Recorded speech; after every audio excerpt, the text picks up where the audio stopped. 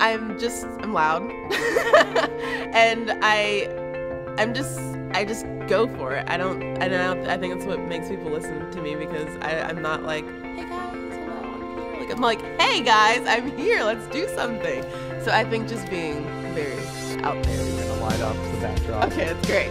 Wait, so that's Her like larger-than-life personality is why Hilton Head High School senior standout Kalaylah Chisolm outshines everyone on stage or in the classroom. It's the way she looks out for people and just a natural care for humanity that you see that's just so rare nowadays in people. But she actually, when she cares, she gives her whole heart, and I think that's what makes her stand out. During her 4 years of high school, Kalaylah took on several different roles in the theater program, both behind the scenes and on stage, serving as production manager, director, and actor. She says a lot of her confidence comes from singing on stage as a freshman. Just going on stage, I would always say, I can do this. I know I can do this. I know this song like the back of my hand. And I will admit, freshman year and sophomore year, I was still like, I'm outgoing, but I do have my shy side. And just me going on stage and singing by myself was something I wasn't too keen about. But after doing it the first night, and everyone was so like, yeah, I was like, I can do this. Another passion Kalaylah has is teaching.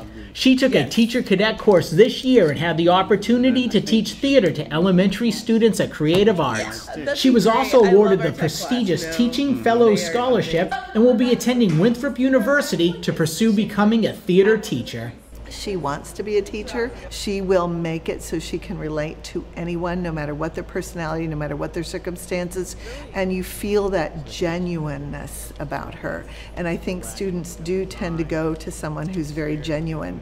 She's willing to learn what she needs to do to teach. That comes later, but to have that connection to start with, that's priceless. A few years ago, Kalaylah had her first teaching moment as she led a group of peers in a theater competition. I remember this clear as day because this was the moment I knew I wanted to be a teacher. And they folded the backdrop in 32 seconds. And the smiles on their faces and just like the excitement that they had, I was like, I helped them be able to do that. And I looked over to Mr. Trill and I was like, is that what it feels like to be a teacher? Like just that feeling of they've accomplished something, so it makes you feel even better about helping them do that. And he was like, yep, that's it. And to this day, like I get excited because that's such a great feeling. Kalaylah is more than just a memorable student to her theater teacher. My wife and I call her our adopted daughter.